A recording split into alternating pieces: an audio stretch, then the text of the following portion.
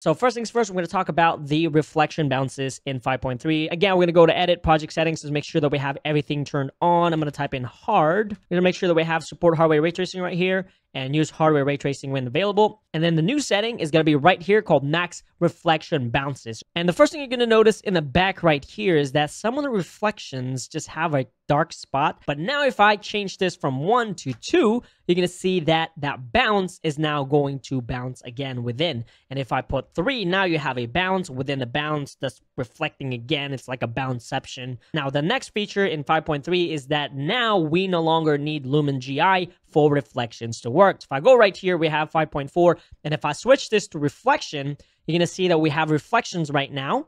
But if I switch this off, even though we're going to lose some ambient lights in the background, we are still getting reflections on our character. We don't need GI Lumen for Lumen Reflections to work, which is amazing. Okay, so the next feature we're going to be taking a look at is path tracing support for Niagara fluids. Right there, Niagara fluid is good. And then what I'll do is I'll go my content browser, right-click, FX, Niagara system, new system from a template, click next, and I'm just going to select 3D moving grid fire, finish that. Now, for this to work in path tracing, we are going to need a console command, and that's going to be r.pathtracing.heterogeneminous volume, and I'll put that command on the screen because I know I'm right behind it. So I'm going to go now to lit and path tracing, and now we have that fluid Niagara in path trace mode. Now, additionally, in 5.3, like I made a video about, Substrate is now enabled in experimental mode in path tracing, which is super cool. Okay, so the next feature we're going to take a look at is nanite landscapes. So in 5.3, you can now